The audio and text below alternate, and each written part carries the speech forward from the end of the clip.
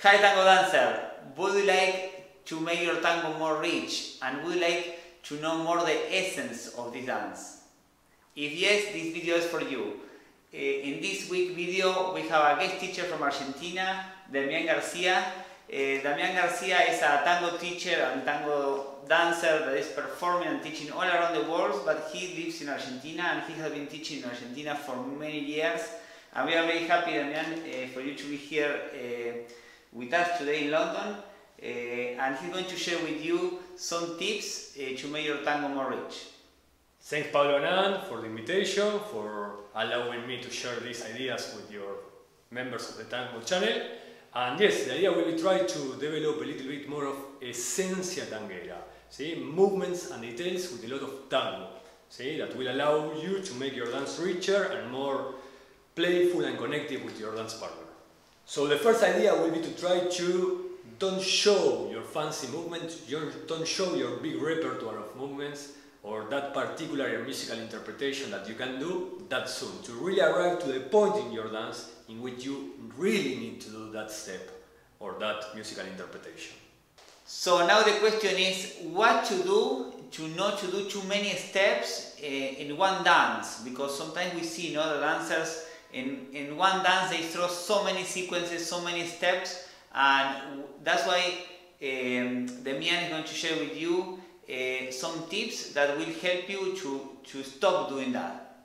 So the first tip to get this will be to hold or stretch the movement by stepping, just touching the floor and taking several beats for transferring the weight, and then maybe some other beats for collecting. And if we can do that takes all the musical phrase, would be great.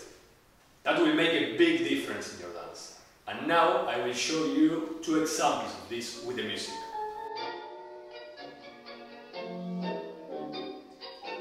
So we go. Touch. Take several beats for the transfer of the weight and some other several beats for collecting. And we get out with power to change the dynamic. Other example will be doing back ochos. I lead back ocho and I touch and I take several beats for the transferring and then I get out. Other example of this will be to try to be leading back ochos and maybe to take the first one with weight and the second one without, and to take two beats, maybe one for placing the lady in front to you and then getting out again in power. We are going to show you this with the music, yes, and maybe we can be doing this by coming from a turn.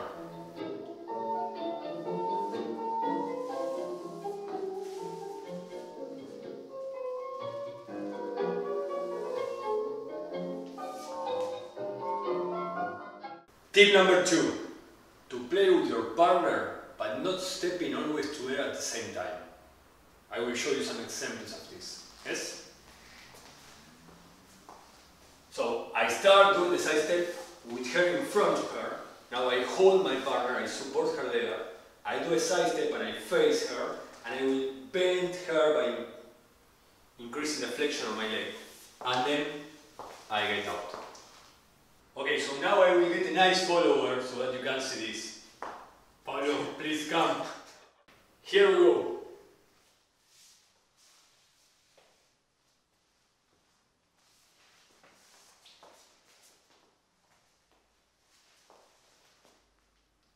Vamos con música.